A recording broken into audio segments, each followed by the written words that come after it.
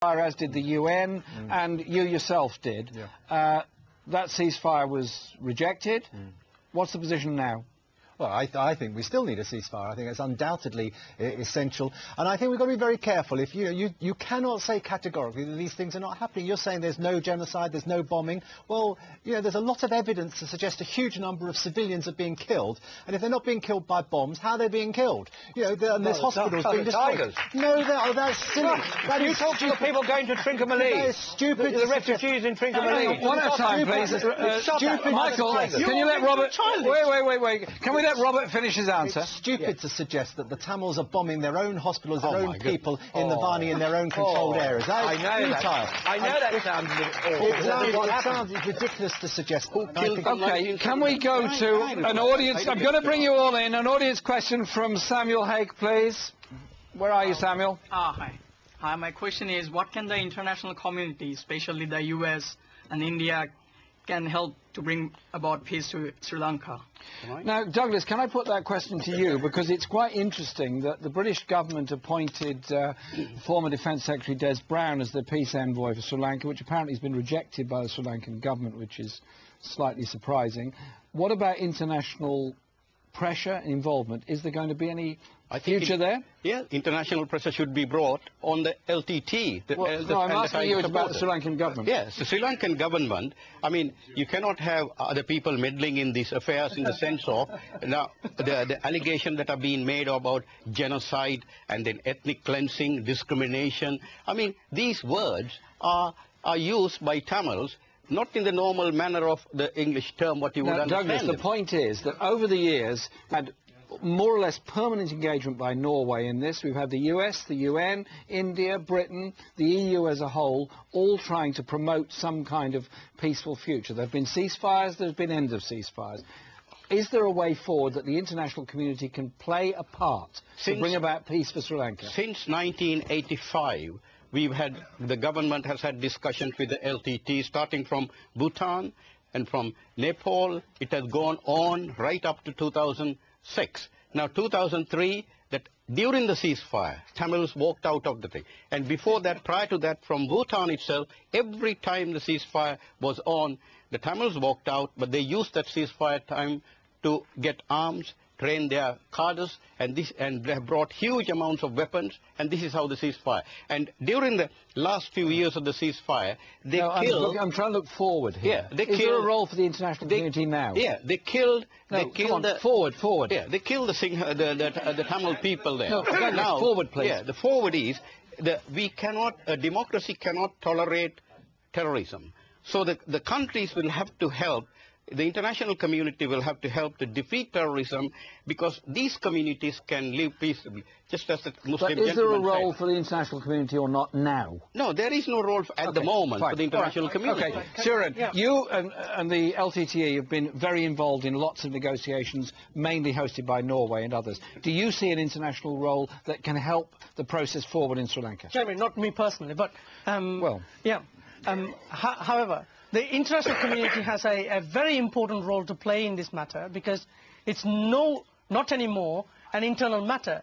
It's responsibility to protect the civilians of the Tamil civilians in Sri Lanka. Just like the Bosnians were massacred by the Serbians, and Tony Blair took a decision to go militarily to stop that massacre. Just like in Rwanda and in Cambodia, the international community got involved. What can they do now?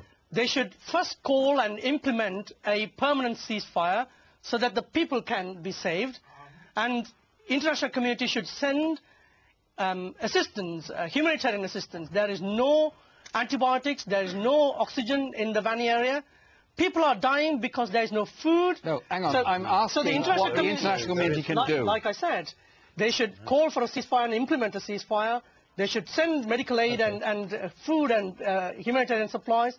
And then they should participate in the peace process so that there will be a permanent solution, a political solution. Can I bring in Lord Naisby at this point?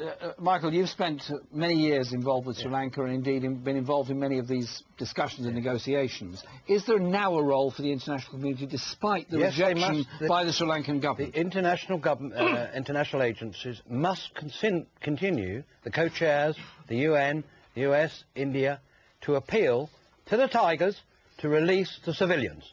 They're not. Those civilians must be given a safe passage out. And that appeal must continue. And those countries, the international community, must stop the money going to the Tamil Tigers. Do you and think I'm sorry, Tamil Forum are one of the areas where the money is coming from. Do you think, though, the Sri Lankan army should also be involved in a ceasefire? No. No, because these are terrorists. And this is a duly elected government. They can either lay down their arms, which will be respected then, and that's absolutely right. Immediately they lay down their arms, then there must be an international element to go in and make sure they're safe. But they have to lay down their arms. That's what they must do. Can I bring Robert in at this point? Robert, the EU has brokered ceasefires in a number of places around the world, sometimes successfully, sometimes unsuccessfully, but it has made those efforts. Are we just recreating colonial problems here, and should we not be involved as the European Union, or do you think there is a real role? I think there's a real international role, and I've called for, and I'll repeat tonight, I think there should be UN peacekeeping forces in there to supervise what's going on. And if I will be the first, I'll tell you, I will be the first to stand back and say, yes, I was wrong. If the UN peacekeeping forces go in there and say there's no evidence of being any bombing, there's no evidence of anybody suffering, or whatever, and if the Sri Lankan government and their supporters are so sure of their case and so convinced of everything, why are they refusing to allow people in? Why will they?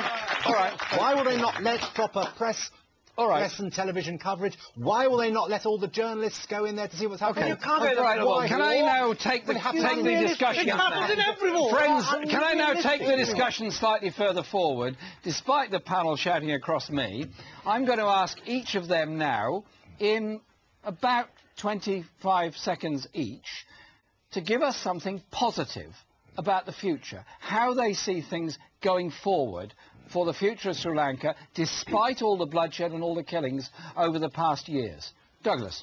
Well, just as what is happening now in the eastern region, the Tamils broke away from the LTT. You have to be very brief. Sorry? Yeah. And now we have been able to establish democracy in the eastern province. And this can be done in the northern province as well. It's a laughable matter. We had elections and a chief minister was appointed. All right, Suren, a way forward, please. I think the international community should get involved, and a peace talk should be done, and they should negotiate how two separate friendly nations can survive together. Thank you, Michael. The international community must stop the flow of money, then we can have full and fair elections, and then the British government can deliver on the promise they made to give substantial help to northern Sri Lanka. Robert, last word. I'd like to have an immediate ceasefire to let the humanitarian aid get in. I'd like UN or other international peacekeeping forces. I'd like an independent person like Senator George Mitchell peace-broking in Northern Ireland. And I'd like respect for the rights of all three communities in Sri Lanka. OK. I'm afraid, and I'm very sorry, that's all we've got time for. Once again, if you would like to be part of the audience here in London, please call our hotline on 0208 728 6472 or send us an email at forum@presstv.co.uk. So from me, Jeremy Corbyn, it's goodbye until next time.